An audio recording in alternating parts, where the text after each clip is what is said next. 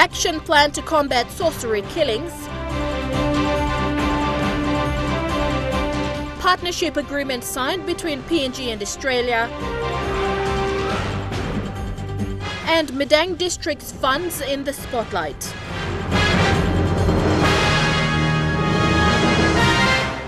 This is National EMTV News with Helen Sayer. Good evening and thank you for joining me with Friday's news. A joint exercise by security personnel and Immigration and Citizenship Services Authority saw the voluntary transfer of 60 more asylum seekers out of Lombrum. This comes after food, water and electricity services into the decommissioned centre remained shut. On Tuesday, the Supreme Court refused their application to seek interim orders to restore those services. The same afternoon, 24 asylum seekers vacated Lombrum with their belongings.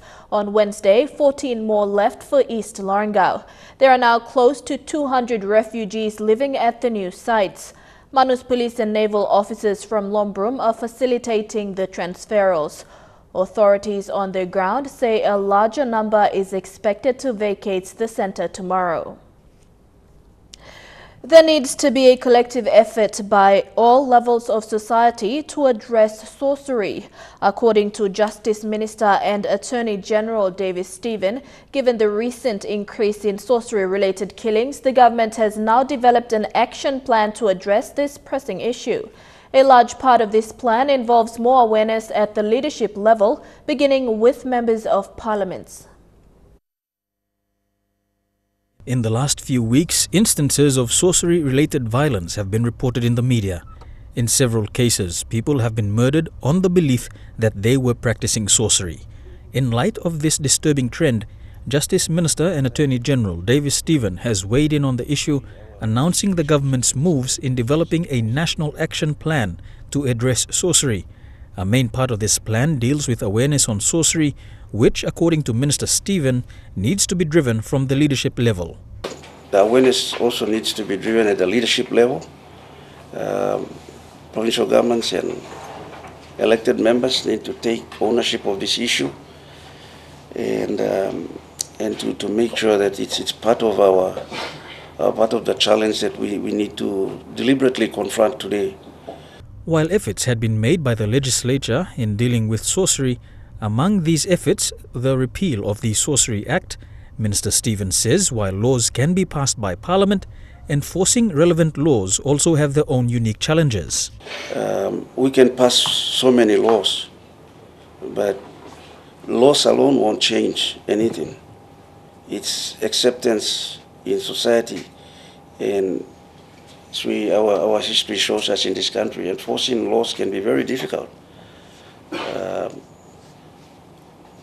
So awareness, educational awareness is key, but political will to make sure that these issues are addressed. The Department of Justice and Attorney General will play a key role in the National Action Plan.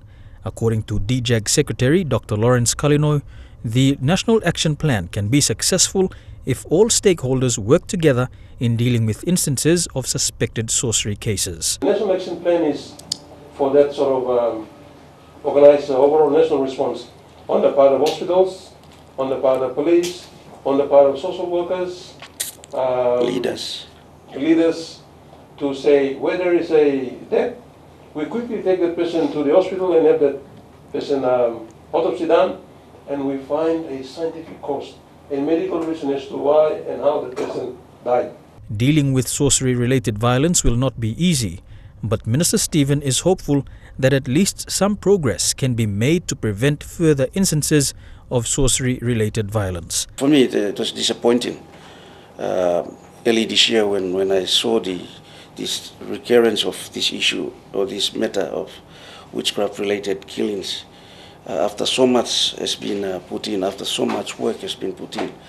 So there is a need for us to drive this forward, and I make a commitment on behalf of government to ensure that this action plan is followed through.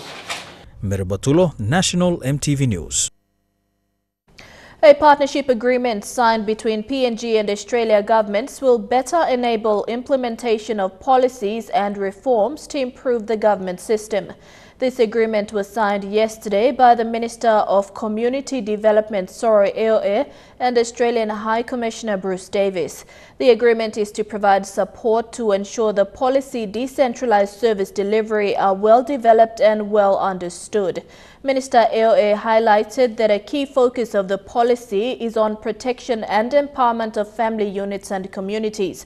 The signing marks the Community Development Minister as the third minister to sign the partnership agreement for improved decentralization and service delivery between the two governments.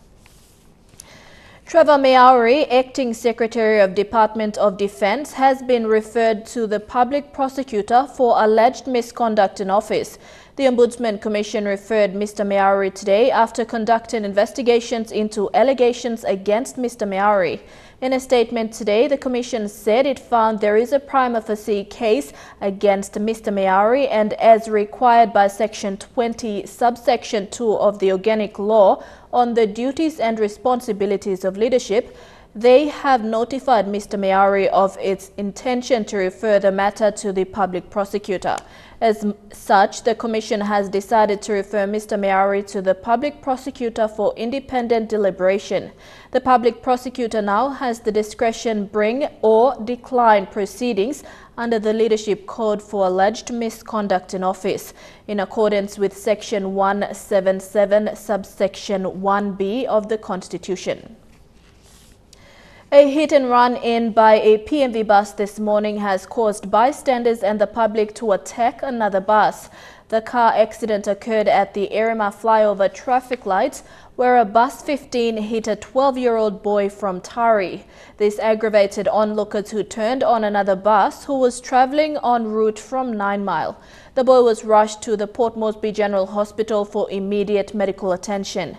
Meanwhile, another motor vehicle accident occurred at the Vision City traffic lights. There were no casualties reported, only minor injuries sustained by a taxi driver who was saved by the vehicle's airbag. National EMTV News will be back with more after the break. Stay tuned.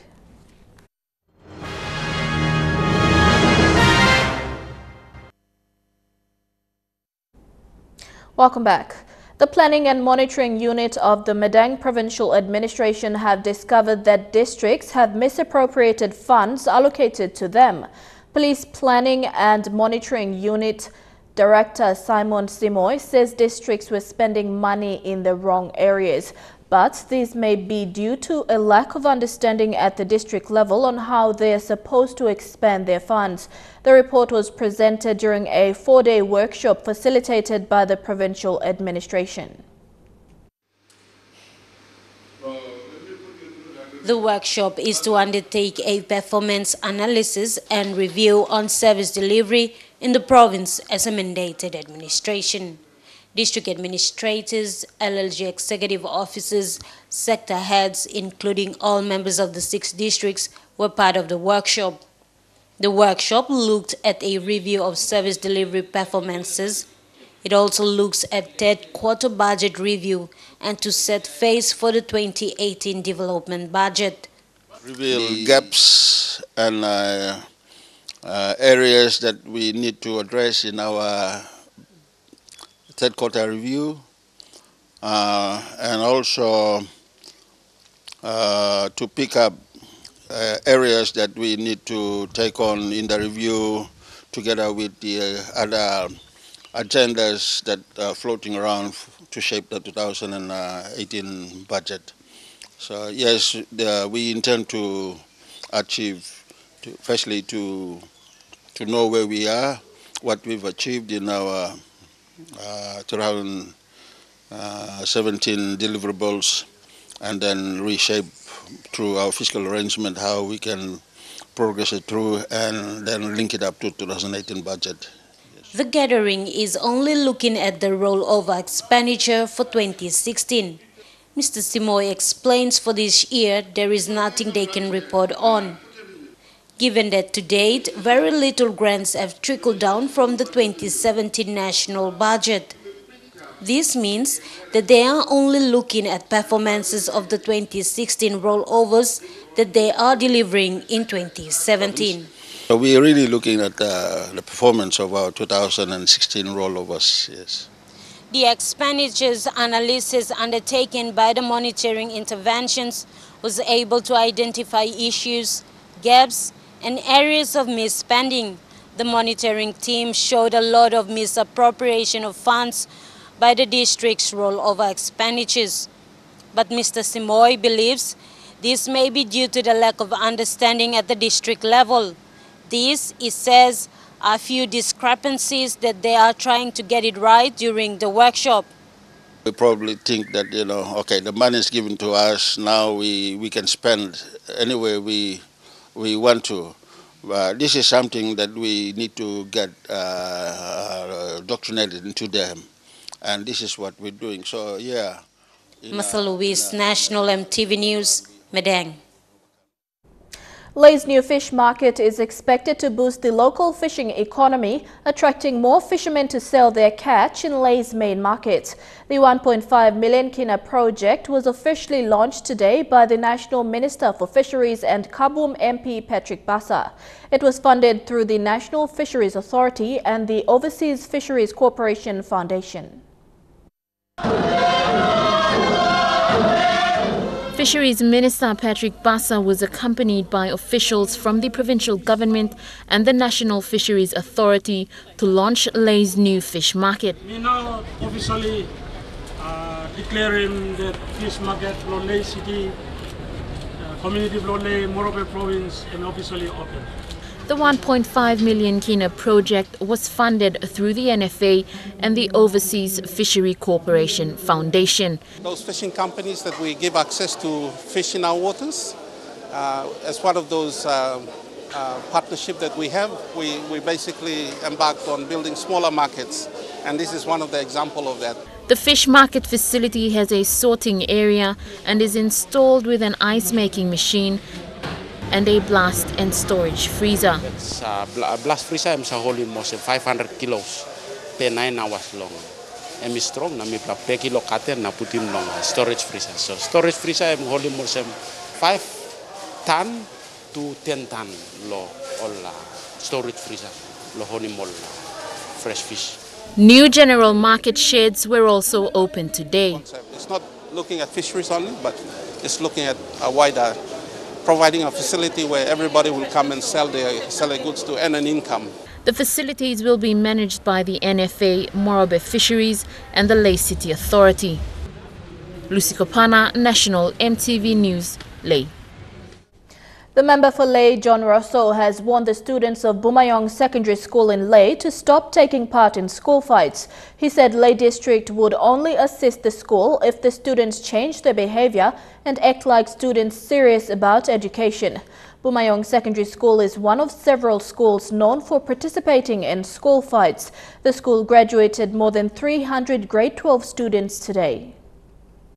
The grade 9 students, 11 as well. Bumayong Lutheran Secondary School in Lay graduated 309 grade 12 students today.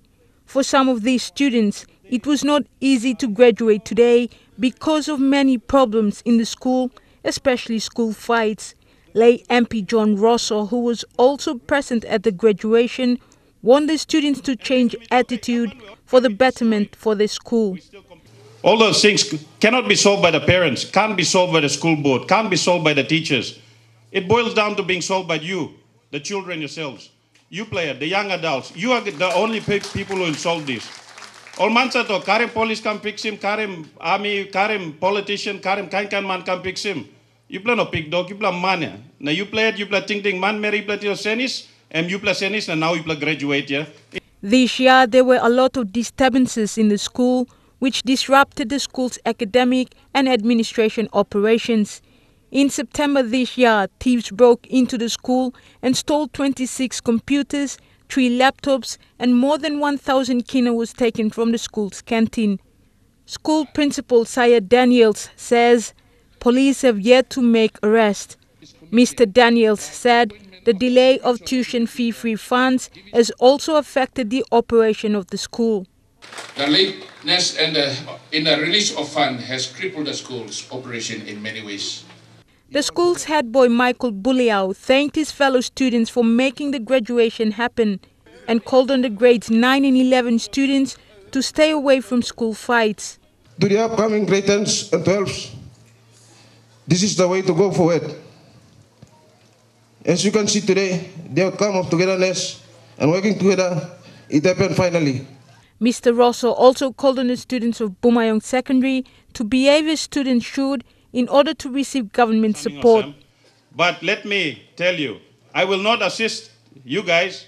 Suppose miaram school fight is still continue lo here. School fight lo here, bami divert money blomi golo napla. You plus stop him school fight, ba ibla look at me album you pla. You pla work him school fight, igat napla school no sa fight, bami game money lol. Julie Badui Owa, National EMTV News, Lay. And now looking at our finance news, the kina closed unchanged at $0.3115 US in the interbank markets. At Bank South Pacific, your kina was buying $0.304 US, $0.392 Australian dollars, $0.2574 euro, and 34.13 Japanese yen. Looking at commodity prices at New York close, coffee and copra closed higher, while gold and cocoa closed the day lower. Palm oil closed unchanged, while crude oil and copper closed the day lower. And on the stock market, the Dow Jones closed at 101.42 points lower, the ASX closed at 20.05 points lower, and the Ordinaries closed at 18.14 points lower. Stories making headlines overseas. When we return, stay tuned.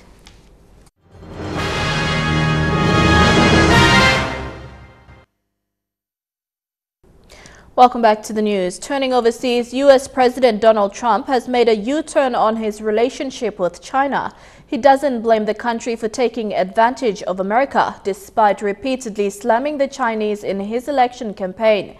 He's visiting Beijing as part of his tour of Asia and is pushing $250 billion in business deals. A red carpet welcome for President Trump here in China. This stop could be the most critical of this Asia tour. President Trump facing complex challenges on trade and North Korea's nuclear program. But before getting down to business, it was time for socializing. President Xi and his wife playing tour guide, showing President Trump and the First Lady Beijing's Forbidden City, treating them to a traditional Chinese opera and dinner.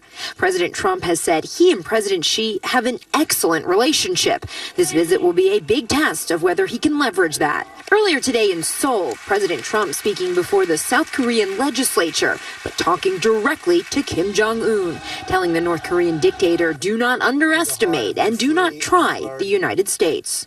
The weapons you are acquiring are not making you safer. They are putting your regime in grave danger. Every step you take down this dark path increases the peril you face.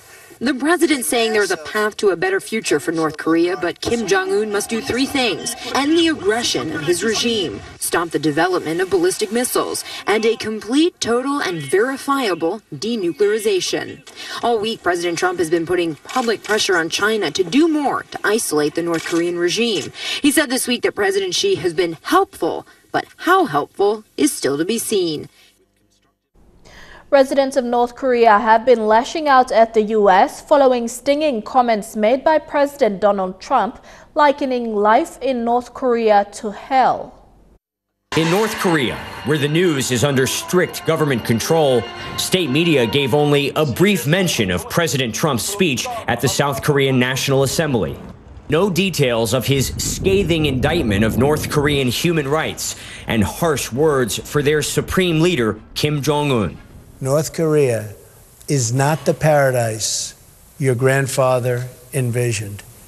It is a hell that no person deserves. Despite heavy restrictions on the flow of information, our government guides allow us to tell Pyongyang citizens exactly what Trump said. That's absurd, says housewife Ri Young-hee. The reality here is very different. We're leading a happy life, and we enjoy exclusive rights. When you say you have rights that people don't have outside of North Korea, what do you mean by that? One example is our outstanding leader, Marshal Kim Jong-un. She says he's leading us to a better future. Trump has no place to talk about human rights. He's a simple war maniac. Her answer echoes North Korea's leading newspaper, which called President Trump's words, quote, warmongering, filthy rhetoric spewing out of his snout like garbage that reeks of gunpowder to ignite war. Ri Won-gil is an editor at a publishing company. I asked him about President Trump's claim that North Korea is a failed state where most live in poverty, drawing a stark contrast to their neighbors in the South. Why do you think that South Korea's economy is so much larger than North Korea's? Do you agree with President Trump that it's your government's policies that are to blame? He knows nothing at all about this part of the country, he says. Here we have free education, housing, medical care. Ri was raised an orphan. His parents died serving the government. Now he has a cushy job in the showpiece capital. The United Nations says most North Koreans live without regular electricity, clean water, and nutritious food. What about people who don't live here in Pyongyang, people who live out in the countryside? We're building our economy, even under the sanctions and economic blockade by the Americans, he says. And even in Western countries, there's a big difference between life in the capital and small towns. On 17 trips to North Korea, I've never heard anyone criticize the government. There is zero tolerance for dissent of any kind. Defectors testifying to the UN often paint a much darker picture of life inside North Korea. But here, no deviation from the party line. They say this country is not hell, it's home. In New Zealand, the juries began deliberation at the High Court trial in Christchurch of a babysitter who's accused of murdering a 1-year-old girl. Baby Anya Chang died in January 2015 after suffering toe skull fractures, internal bleeding and facial bruises whilst in the care of 22-year-old Shayar Sami. The defendant took the girl to the hospital, alleging she'd fallen from the couch she was sleeping on. At the High Court trial in Christchurch of a babysitter who's accused of murdering a 1-year-old girl. Baby Alia Chand died in January 2015 after suffering 2 skull fractures, internal bleeding and severe facial bruising whilst in the care of 22-year-old Shayal Sami. The defendant took the girl to hospital, alleging she'd fallen from a couch she was sleeping on. But the Crown argues her injuries were not accidental. There are sayings which define beliefs only witnessed by a limited few from deep below the sea. And the pictures are about to hit our screens in the brand new Blue Planet 2. The legendary Sir David Attenborough once again takes us deep, deep inside what makes our planet so blue. The wonders of the deep. Blue Planet 2 introduces viewers to a world of underwater as yet undiscovered. It tells of strange phenomena such as underwater volcanoes, intelligent fish, and shows us what truly lies beneath. It's surveying the oceans, it's looking at the wonders and the dramas and the excitements and the beauties, but also the dangers. Cameras spent more than 6,000 hours underwater, 1,000 of those in submarines, to capture the extraordinary images in the waters of 39 countries. We've been all over the world just trying to capture the best moments we can. Blue Planet 2 boasts a stellar cast, not just Sir David, but the show's music is written by Oscar award-winning Hans Zimmer, a man who scored dozens of Hollywood blockbusters, including The Lion King. I feel I need to support Sir David in helping us to understand what's going on and then ultimately, hopefully, making a bit of a difference that can make our planet a better place for all creatures. A difference? Sir David, at 91, shows no sign of stopping. So you've had a pretty amazing career, obviously you know, spanning 7 decades. What do you think your highlight has been? In my life? I don't know. I really don't know. But I certainly, and I'm not saying it just because of where we are and what we're talking about, but certainly one of the highlights of my life as a naturalist was the first time I put on scuba gear and dived on a coral reef. The first time you dive on a coral reef is mind-blowing. So you see this multitude of wonderfully beautiful, complex things all swimming together. Beautiful. But that's at threat. The coral bleaching occurred while the show was filming, prompting the series to address some of the real issues facing the oceans, telling stories of Arctic mammals who can't find enough food, or ice for their young to rest on due to rising sea temperatures, of pollution, and sending us a message. Only that we depend upon the sea, only that we are destroying and poisoning the sea, only that we ought to care for the sea if we care about the human race, apart from anything else. And back home, another 5 winners have been announced for the Telecom Festive Season Cash Giveaway promotion today. The winners will be walking away with 1,000 kina each. They were picked from an electronic system by Telecom CFO Jesse Ramo and other representatives of the company. Telecom announced 5 more winners in their festive season cash giveaway promotion this morning at their head office in Waigani. The winners were picked by an electronic system by Chief Financial Officer Jesse Ramo, who is acting in place of CEO Xavier Victor while he is away in Kimbe. It's a way of rewarding our customers, valued customers throughout this country who are loyal to Telecom. So we will do the second draw for 5 people who will be able to win 1,000 kina each.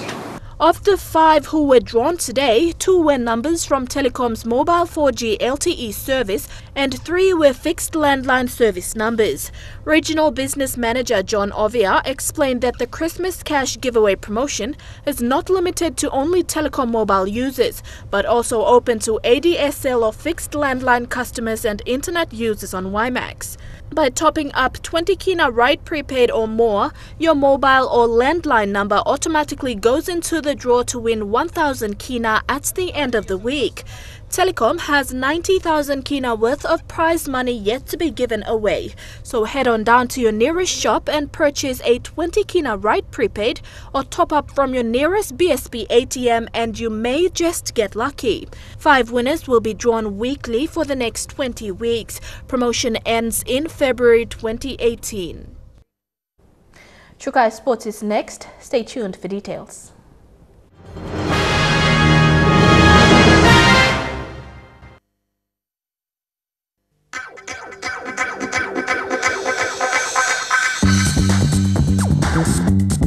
Chukai Sports.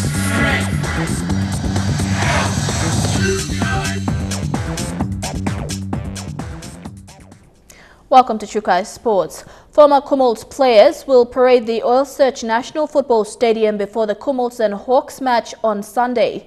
PNG RFL Chairman Sandy Saka says this is to honor past heroes for the foundations they set, leading to the success and recognition we enjoy today. Only Port Moresby-based former Kumuls will attend. There is about 30 ex-Kumuls in the city and nearby Central Province. The parade was organized by Markmom and a meeting was arranged with the PNG RFL CEO Realta Rao in September to make this happen. First Kumuls captain and Kumul number 1 Paul Chue will lead the parade. Chue led the first ever Kumuls team against Great Britain in 1975. PNG RFL has asked all ex-Kumuls to gather at the PNG RFL headquarters tomorrow for a briefing. The PNG RFL chairman thanked the 2017 Rugby League World Cup committee in Port Moresby, headed by Tasman Samuel, for allowing this special occasion to be held before the 3rd Pool C game between the PNG LNG Kumuls and the USA Hawks. Elijah Levet, National EMTV Sports. The United States Rugby League team visited the Gordon International School today. They were greeted to excited students waiting in front of the school gates.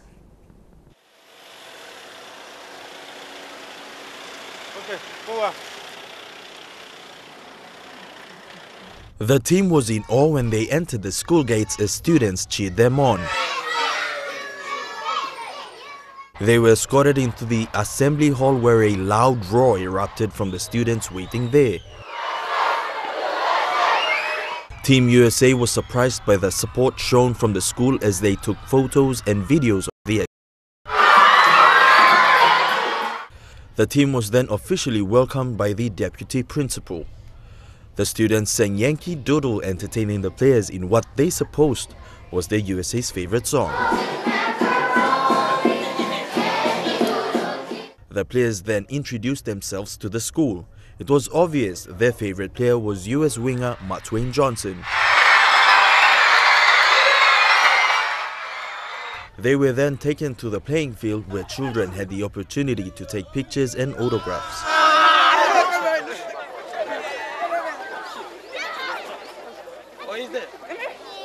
The school wished the team all the best in their match this weekend against the Kumuls at the Oil Search National Football Stadium. Elijah Levet, National EMTV Sports. The Rugby League World Cup 2017 this week extended the tournament's global reach to almost 150 countries, allowing a potential audience of more than 160 million viewers with the addition of Canada, Uruguay and Chile. The newest broadcast partner is Flow Rugby, a new site that will offer fans live and on-demand coverage of the third and final pool stage matches this weekend. Chukai Sports continues after the break. Stay tuned.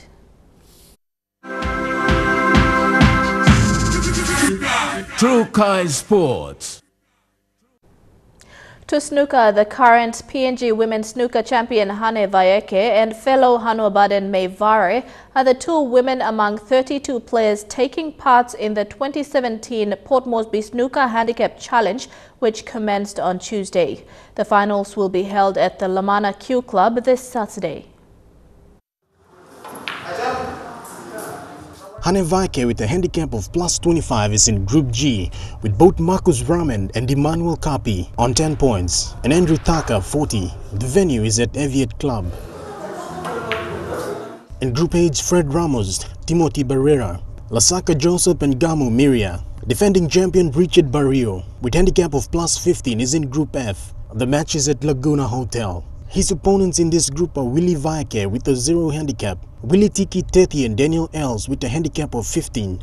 Group E, also at Laguna Hotel, has top players in Noel Ramos and Ralph Kaina, along with Oscar Pomalio and Charlie Linda. All other groups are at Lamana Q Club, with Group A consisting Kametan Sibunakau, Charlie Tom, George Ramins and Rokas Missin. Group B players include Tournament Director Joey Chan, Warren Guy, Clyde Palmer and others. Meanwhile, May Vare with the handicap of 30 is in Group C, along with Gus Cruz, Kelly Yambi and Toa Simoy, while all eyes will be on Group D when POMBSA President John Chan faces Willie Vaeke, Arana Taviri and Toka Owen. All group matches will be played over the best of 3 frames, and all season starts at 6 p.m. This weekend, the semi-finals over the best of 5 frames will start at 11 a.m. and again at Lamana Q Club, and at 3 p.m. the grand final over the best of 7 frames. Shane Saroya, National EMTV Sports. An open boxing training session will be held tomorrow and Monday for interested boxers within NCD and Central. The coaching session will be facilitated by professional New South Wales boxer Peter Morrison at the Tarama Aquatic Indoor Centre. Peter, who was officially invited to PNG to assist Team USA for this weekend's match against the Kumuls, will run the training session to focus on the more technical aspects of boxing. Interested boxers are encouraged to attend the session and gain in-depth knowledge on boxing techniques while seizing this opportunity to get first-hand information from one of the best. And that ends Chukai Sports. The weather details up next. Chukai Sports.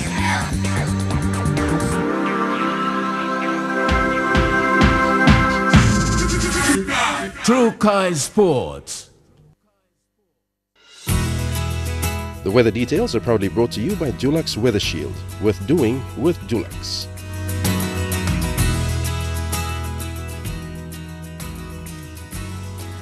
Taking a look at the weather forecast for tonight, in the southern region, thundery showers in Port Moresby, Daru, Kerma and Popondetta, and showers in Alotau. In the Momase region, showers in Lae and Madang, brief showers in Wewak and a shower or two in Vanimo. In the New Guinea Islands region, few showers in Lorengau, showers in Kavieng and thundery showers in Kokopo, Rabaul, Kimbe and Buka. And in the Highlands region, evening showers then morning fog in all centres.